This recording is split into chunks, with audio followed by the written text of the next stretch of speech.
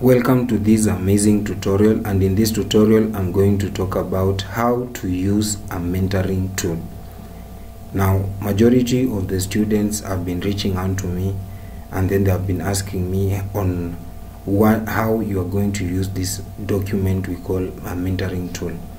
And apart from that, as a certified trainer, I've been moving from one industry, going to the industry to assess students, and then we have been able to see that this problem cut across.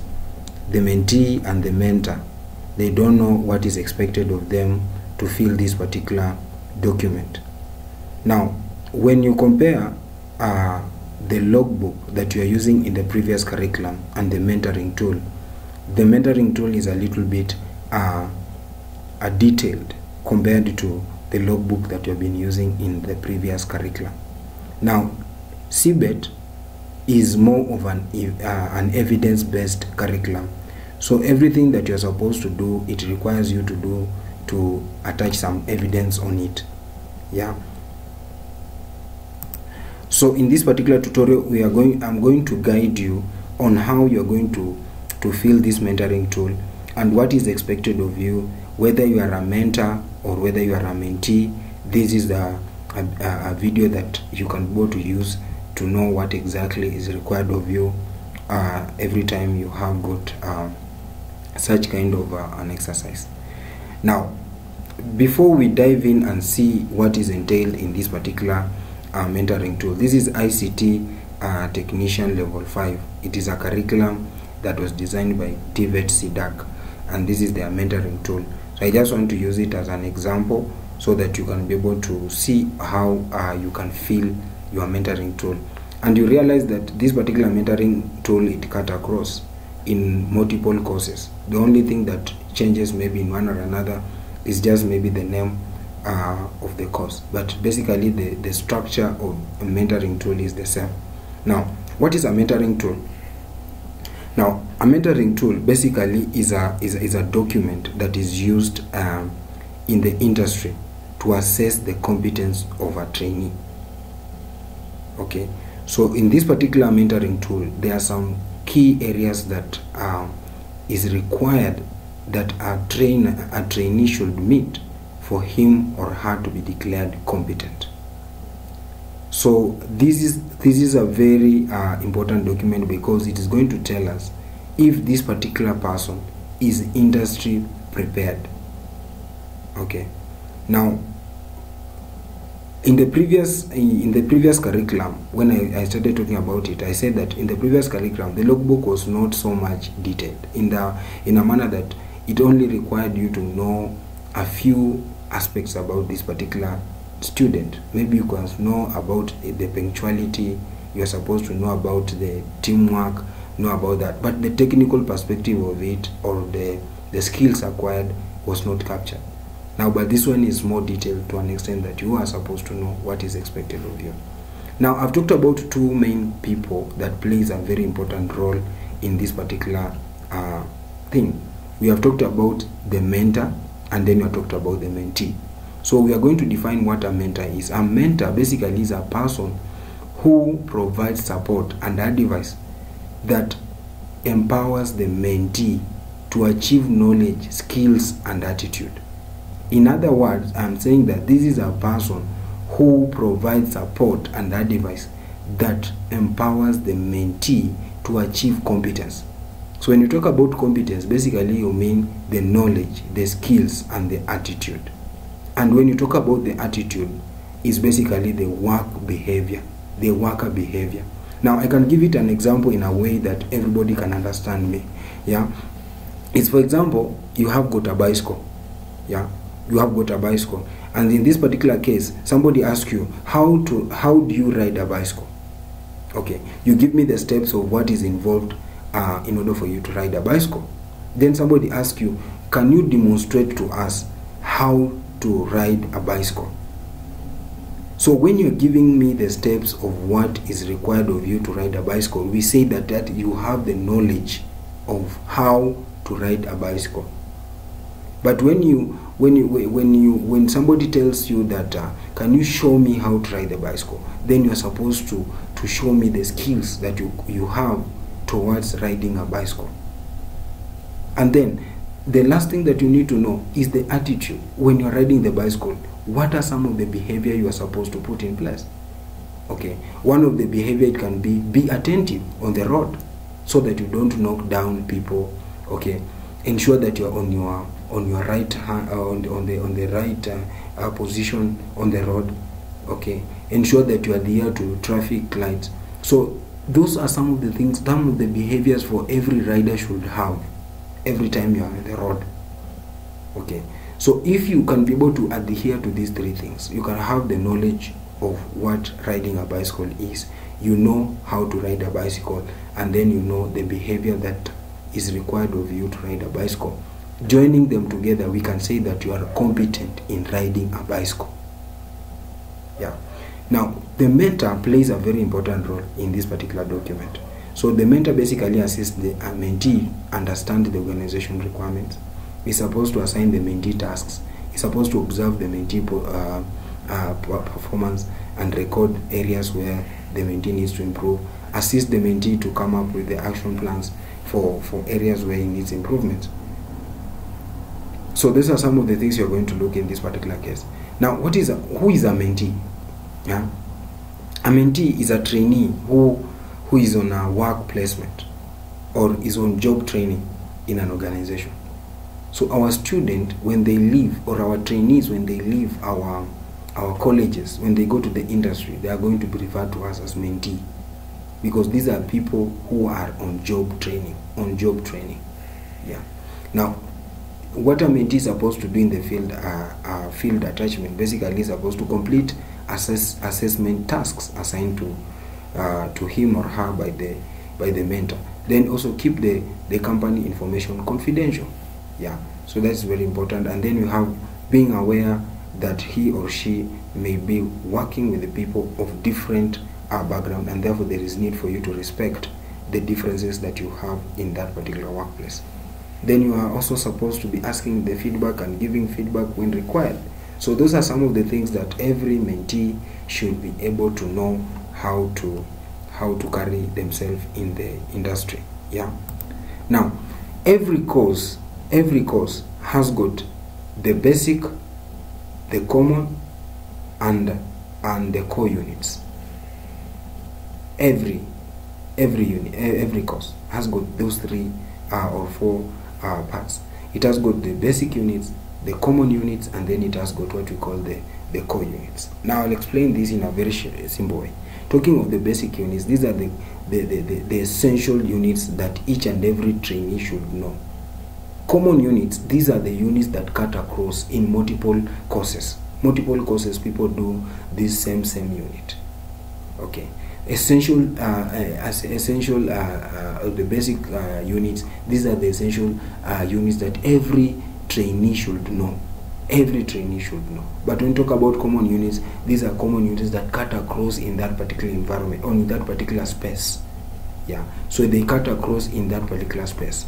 When you talk about ICT, for example, there is this unit called basic electronics. So you'll realize that it cut across. Whether you are doing level 5, level 6, there is that unit that is there, that cut across in all these courses. Okay.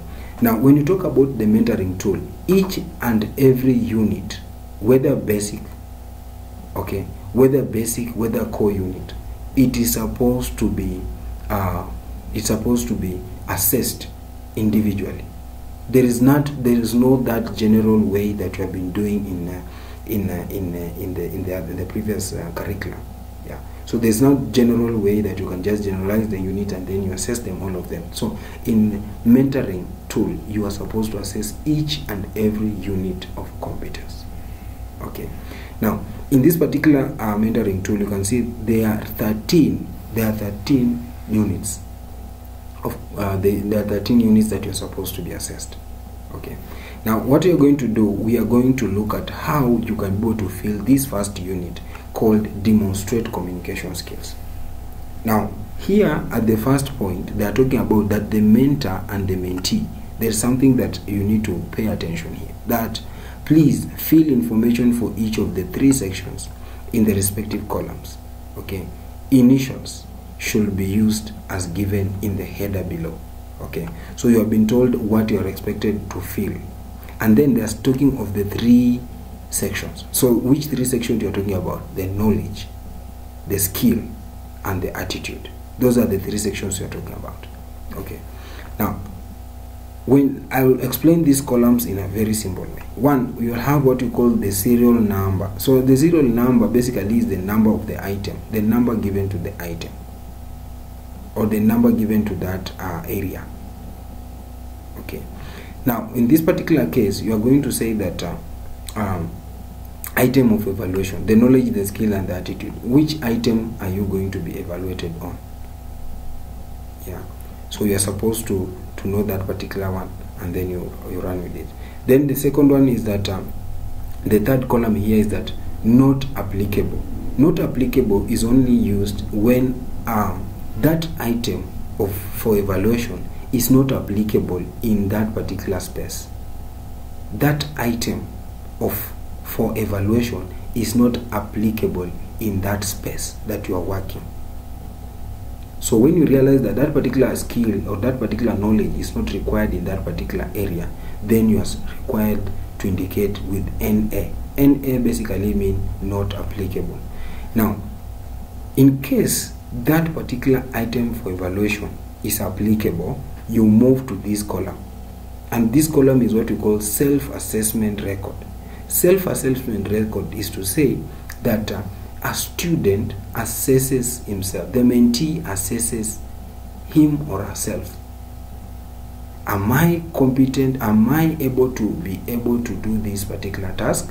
So if the answer is yes, then you write met, and then you indicate the date when that particular the date that you met that particular item for evaluation. But in case you realize that that part, yes, it is applicable in that space, but you don't have sufficient knowledge in that particular area or sufficient skill in that particular area, you ought to indicate need to improve. NI. NI stands for need to improve. Yeah. So need to improve basically means that yes, I've tested myself on this particular item for evaluation, and then I've realized that I don't have the necessary knowledge in this particular case, and therefore I need to do something about it. Okay. Now, there is no harm whatsoever if you indicate need to improve. You need to improve basically means that you have tested yourself and then you realize that you have something, you have a problem, and then you need help, or you need the mentor to help you in that particular area. So it's very important for you to be honest and just say, if I'm not capable, then I need help in this particular area. Now, the mentor review record. The mentor review record, remember we say that one of the tasks or one of the role of the mentor is to observe the performance of the mentee. So when you are executing these items of evaluation, the mentor is supposed to do the observation so that he can be able to assess the performance of how you are going to execute these tasks. Now, if the mentor is certified or satisfied that the mentee is capable to handle a certain item of evaluation, then it's going to indicate with met. Then the mentor is supposed to give us the initials. So the initials basically in this name is just the name. For example, you can just write the name. For example, the name is maybe James W. JW. That is the initial. Yeah, that is the initials. And also give us the date. Yeah.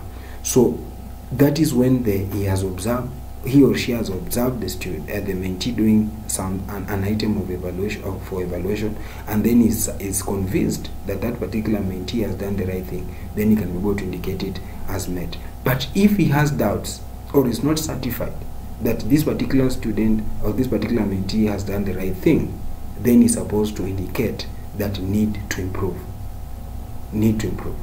Now, it is not possible that the trainee has indicated, or the mentee has indicated need to improve, and then the mentor review here record says that met. That one, I think there is some kind of, there is no agreement between the mentor and the mentee. So how can a student assess himself and says, fine, I feel like I'm not I'm competent in this area, and then you, as the way you are observing it as a mentor, you feel like, yeah, this particular person is right. So you need to hammer some kind of agreement between the two, so that when the mentor gives the final verdict, you should be convinced that this student or this particular mentee is capable to handle this particular area correctly. Okay. Now, the next thing that we need to know is that after you have been able to have maybe the trainee, the mentee has been able to write that need to improve, and also the mentor has also acknowledged that there is need for improvement in this particular area, they come up with what we call the action plan. Now, in the action plan, in this particular case, we are going to lay out the strategy of how we can be able to address this particular problem. How can you be able to be competent, or how can you be able to acquire the knowledge in this particular area? So you come up with an action plan on how you are going to improve in that particular knowledge or in that particular skill. So that is where we are going to write the action plan. Then we have got the evidence. We have said that CPET is an evidence-based curriculum. This means that everything that you do in each and every item for evaluation, that you are declared competent or you are declared to be met, you need to have an evidence. So type of the evidence that you can provide when we come to assess, or when the trainer come to assess you, is that you are supposed to provide a marked scripts. You can decide to provide marked scripts. And then when you talk about marked script, basically doesn't mean that it should be handwritten. Yeah, you can also do an online test. Okay, you have realized that in that particular environment, maybe for example, I don't know about maybe conflict strategies. Then you have learned something online about conflict strategies, and then you have tested the knowledge. You take a screenshot of that particular test, or you download a PDF file or a PDF document that I was not competent in this particular area.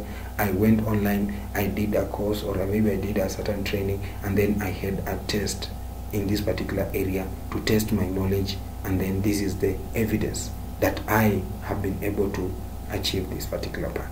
Okay, so another one is that you can also be able to do, you can also have the observation checklist.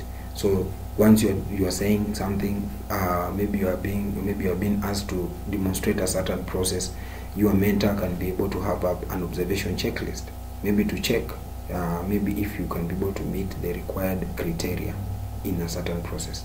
Yeah, so he codes that particular observation checklist correctly on how you respond to a certain area of competence. Then you can as well be able to have the photos. Yeah, you can also be able to have the photos. Also, the videos is highly recommended in this particular case,